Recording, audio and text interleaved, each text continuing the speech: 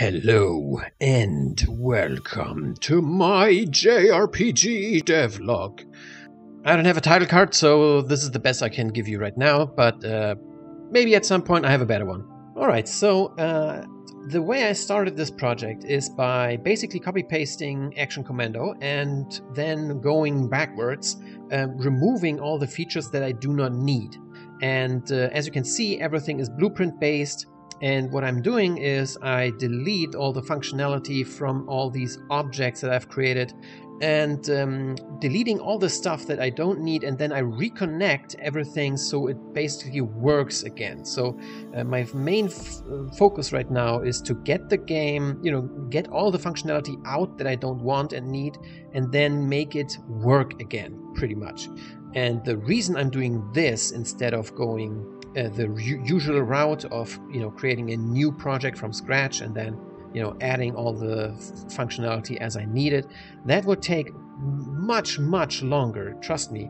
It's kind of like when you're moving places, the tiny stuff that you don't even think about usually takes up the most space and requires the most time of your and effort, while moving. The big stuff is like the obvious things, like, yeah, obviously I need my couch, but then you have like boxes and boxes full of tiny little stuff that you didn't even remember that you had.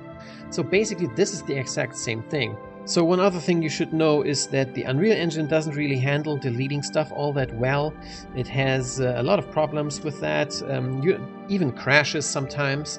So the workaround I found is by going into, I delete something and then I see the Unreal Engine shows me where this thing I want to delete is referenced.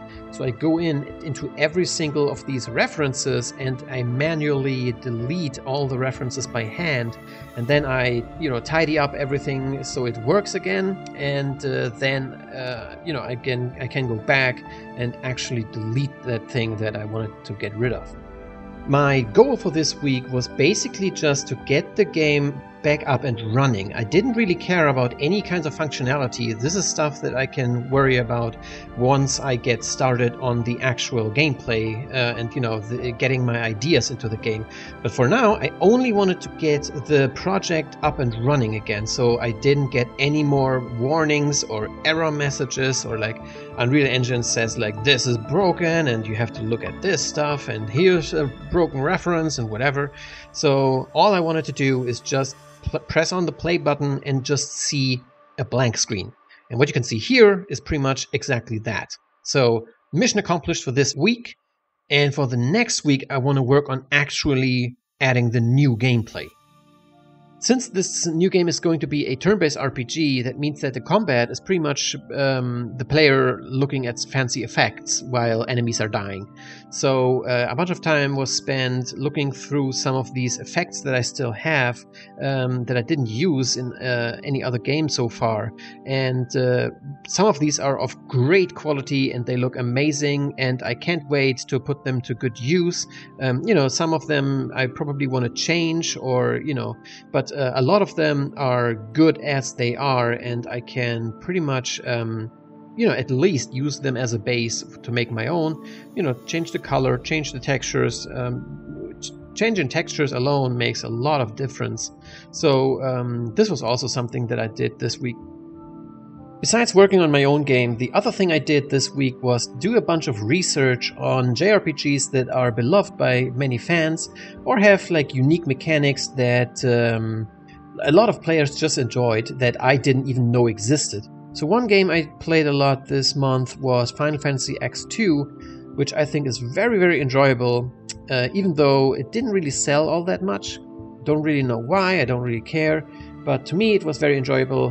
One thing I've noticed is that Square Enix went into a more casual route with this game, and the combat can be pretty much played with just holding down one single button. It's kind of weird at first, and I was really put off. I thought like, this is dumbing down the gameplay. But soon I realized that this is making the combat much more, it's more laid back, and you can just enjoy the graphics flashing on your screen. And sometimes, very rarely, you actually have to, wake up and think about what you're doing in case, when you're facing a boss or something like that. So I kind of like this approach where, you know, a vast majority of combat can be just, you know, it's just there to, you know, grind and whatever. But sometimes you just have to stop and think. Another game I looked into this week was Bravely Default by Square Enix. This game is very, very similar to all their other old school Final Fantasy, like turn-based games. However, they added a unique twist on the combat this time, which is the brave or default mechanic. So if you brave, that pretty much means that you take your actions in advance. So you have brave points, I think it's called in this game, every round, but you can take these points in advance and go into a minus on your points pretty much, and then you take your actions in advance and you act 4 times in one turn. However, if your attacks fail and the enemy survives, that pretty much leaves you open to get slaughtered. So it's a really interesting tactical mechanic. The other thing you can do is to default, which means that you block and you defend, and that saves you 1 point. So you can either, you know, take them in advance or save them up for later. It's a great mechanic, which gives you a lot of tactical variety, especially in boss fights, where even bosses can use the same mechanic against you. They have also added a lot of, like, you know, they're playing around with this mechanic. For example, there's an ability one enemy uses which is called Revenge. So whenever you deal, I think, a certain amount of damage to them, they get 1 point extra next round. So it makes you think a lot. And yeah, I really love this dynamic, this awesome mechanic. And let's just say, you know, I feel highly inspired to use it in my own game. So finally, I want to show you a little mock-up of how I envision the gameplay of the actual game, which is divided in 2 aspects. The first one is the exploration part. As you can see here, I've just taken the train station from a few videos ago. It never found any place in any of my games so far, but whatever, this is just a demonstration. So the way this works is that you're in this exploration mode basically, and you can select certain objects that you see. For example, you could select the door and go through, or pick up the herbs and, you know, put it in your inventory. Or maybe you can, you know, rifle through some stuff, find a desk or activate a switch or whatever. And the way you would move through this world pretty much is like the same way how you move through Google Maps. So when you're in first person mode in that, you can select certain like icons or whatever that are in the world, and when you select them, you move the camera through the world that way. The second mock-up I want to show you is for the combat. So this is Mason, the first sprite I've drawn for this game. Mason is a recurrent character from Town of Machine, in case you have seen that game or played it. Mason was one of my favorite characters of that game, you know, in combination with some other characters who may or may not be recurring in this game as well. But in this, you know, combat scenario, as you can see on the left side, you see 4 characters of your combat party, and on the right side, you know, in this example, it's Bizarro Mason, I guess, who are the enemies. They will attack you in 2 rows.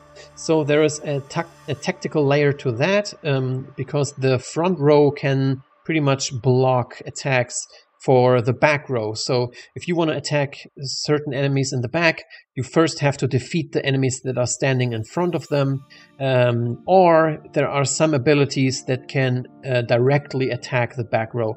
In this example, it's very, very cramped. I'm not very happy with this, but again, it was just a 5-minute mock-up that I threw together, so bear that in mind.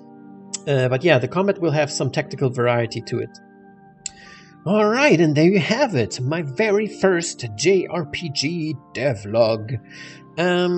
Yeah, this was my very first time making a video in this kind of style. I kind of recorded all kinds of stuff that I did throughout the week, and right now I'm editing it together. So again, it's a very new thing for me, and if you liked it, please leave me a comment or give me a like or whatever, you know, YouTube algorithms and stuff. But yeah, I had a lot of fun doing this, and I want to keep doing this for the next week, and, you know, every week, basically. And again, you know, if you have any kinds of suggestions, whatever, give me a comment. So I thank you guys for watching, and I will see you in the next video.